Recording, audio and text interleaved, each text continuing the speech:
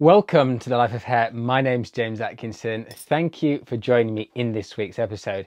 Now, in this week's episode, we're going to look at a balayage correction. I had this young client come to me. She'd had her hair done only a couple of weeks previously. She'd gone home to North London to have her hair done, and they had given her, well, you'll see for yourself what happened. I don't want to speak ill of anybody's work, but it speaks for itself. So I hope you enjoy this corrective process as always. I don't have a huge amount to say in this intro this week. I know that I can waffle on for England, and I know you kindly say in the comments that you love my waffling. It's where all the knowledge is at, but we'll save that for the tutorial. I would hope you have a wonderful week, and do me the massive favour of hitting that thumbs up button, commenting down below, subscribing if you haven't already, and a massive thank you to everybody who has subscribed. We are close to 40,000 subscribers now, which is mind-blowingly amazing. So the next goal is 50,000 subscribers. I am looking forward to hitting that milestone next year at some point. So thank you for your support along the way on achieving these goals. Everything that you do, watch the videos, like the videos, comment on the videos, has all contributed. So this is as much you putting in your end of the bargain as it is me making these videos.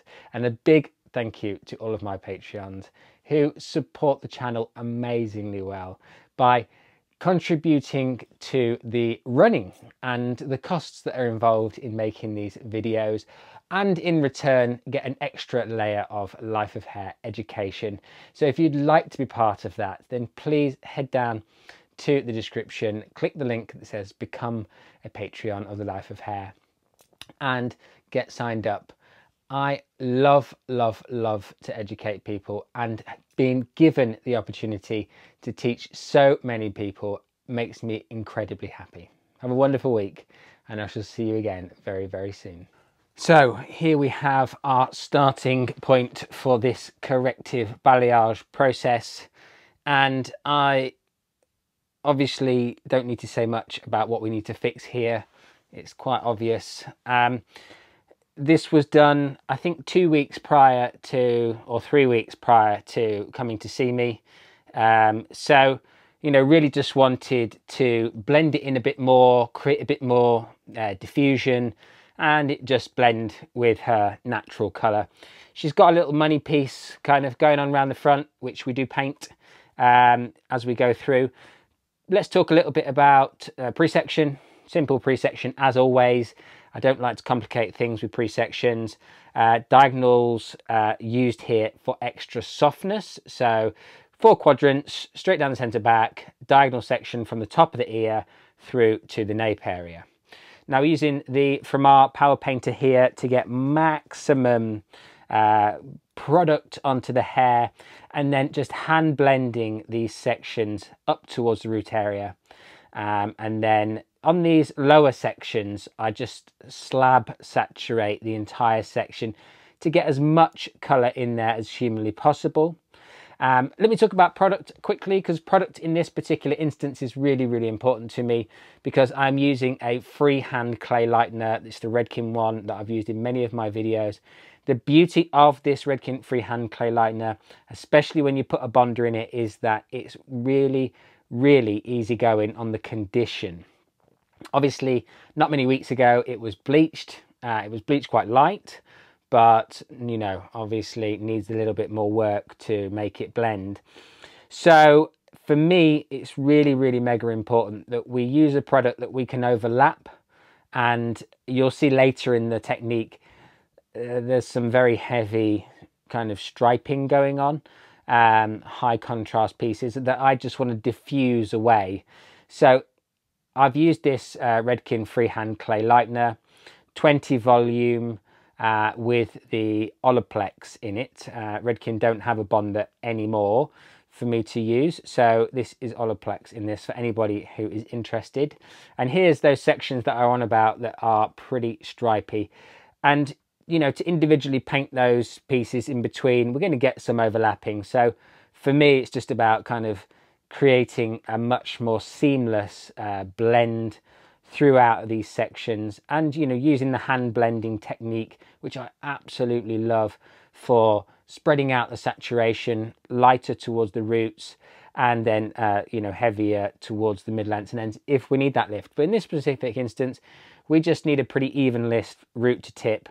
We want the product to look like we've iced a cake, so we can't see any of the cake on the inside. It's not one of those trendy naked cakes where you can see the cake inside the icing.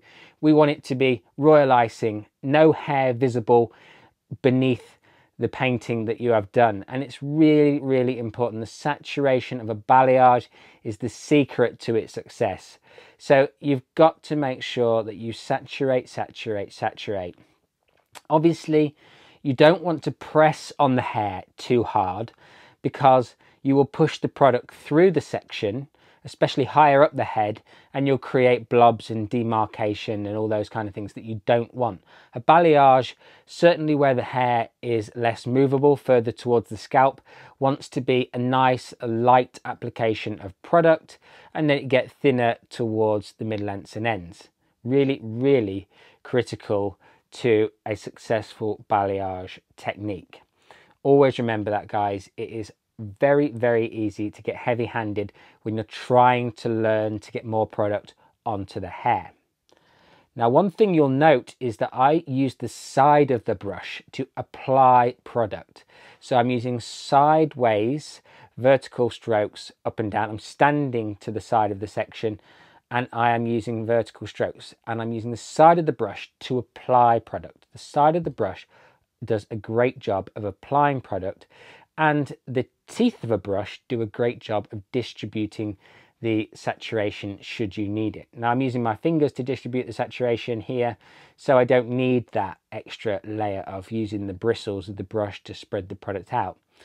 But in the instance of creating beautifully seamless balayage techniques, just be very aware that the side of the brush is the answer to getting on more product. We're moving through this technique pretty swiftly, and as you can see, we're moving higher up the sections and creating a little V shape down towards the root area.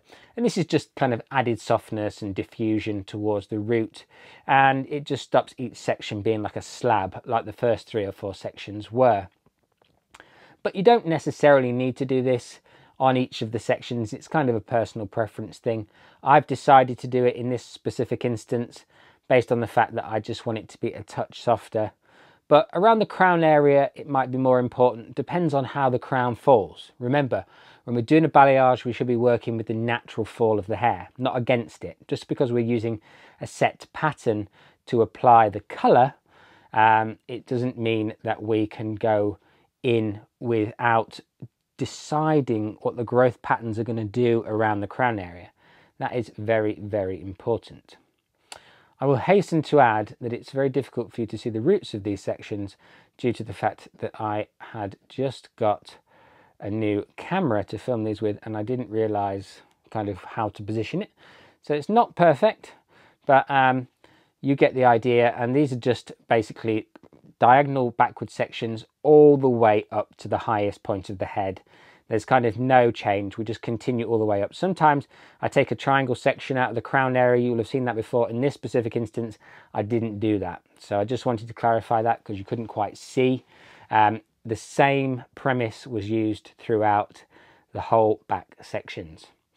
Now we're into the side sections, and we're working with a horizontal section, and we're doing the slab painting technique where we've just got the whole section and saturated the surface of the section with our lightener, and we're hand blending towards the root area, you know, just to give us that maximum diffusion at the root and up to where the hair doesn't move.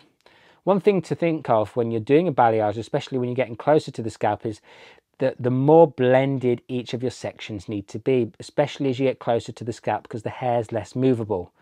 And that's when things start to creep in, that, you know, demarcations and blobs and stuff like that, because the hair is very easy to press through because it's very, very taut in that area. Now, one thing I know that someone's going to comment on is the fact I'm covering this with foil. Remember, foil does not amplify the heat unless it's very, very close to the scalp. The heat from the scalp only resonates about 1 centimetre. This foil is simply applied to the hair to prevent the product from drying out. Now, I know it's a clay lightener and effectively it shouldn't dry out, but I'm just covering my back because I do want to get the most lift out of the 20 volume. And 20 volume isn't the most efficient of lighteners with a Redken clay lightener. I know there are other more powerful clay lighteners out there, but Redken's is very gentle, and that's why I'm using it in this specific instance. You'll note on this section that I'm painting at the moment, I've just painted one side of the section and I've created a diagonal backwards line towards the ends. This is to give us kind of more lightness around the face and blend into that money piece that she's got previously. You'll also note that I come round and repaint the money piece as well. We'll have a little look at that in the sections to come. You can just see there that I accidentally got some bleach on her hair, and that's just because there was a little bit of bleach on my comb. But I combed it through and thinned out the saturation. I will deal with it further in a moment, but if you do get lightener on places you didn't want to get it, make sure you thin it out so it's not as efficient at lightening the hair where you've accidentally put it. Just comb it off, pick it off, whatever you need to do to it to sort it out. I'll show you in a little while a section that I did that wasn't perfect and how I went about fixing that section. Each of these subsequent sections are like an A shape in the way that we're painting the point of light higher in the middle and then coming triangular down towards the edges. This is just to create another kind of diffused point of light as we work through this section. I particularly like using a variation of different points of light throughout my techniques if I feel it will help. And in this specific instance, I felt like it would. You probably just seen me drop my foil. That's my least favorite thing about foil. It just doesn't stick very well.